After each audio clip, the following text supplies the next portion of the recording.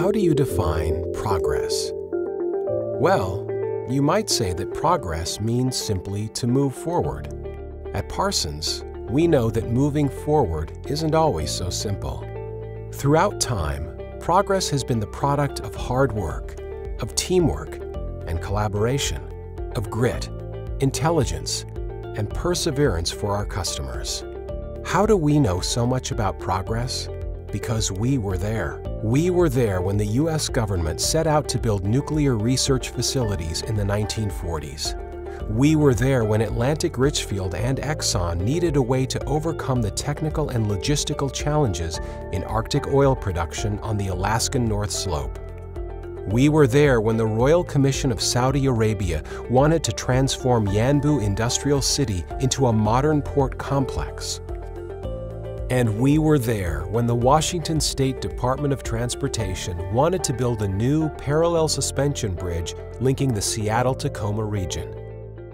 In 1944, Ralph M. Parsons and 8 employees took the first steps on a journey that would see Parsons Corporation completing projects across 6 continents. Today, we're a technology-driven company delivering innovative projects in a variety of markets. We perform a range of services, from program management to construction. While we will go anywhere, we're focused on North America and the Middle East Africa region.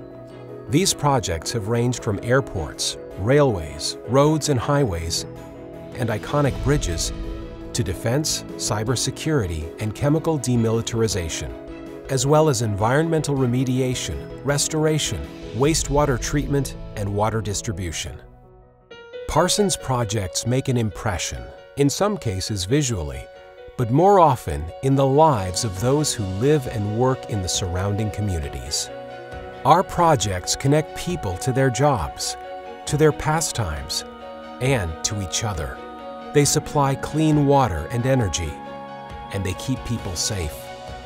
All this is the work of Parsons people, engineers, computer scientists, program managers, thinkers, builders, doers. So how do we define progress? We define progress through the lives we touch and the communities we serve.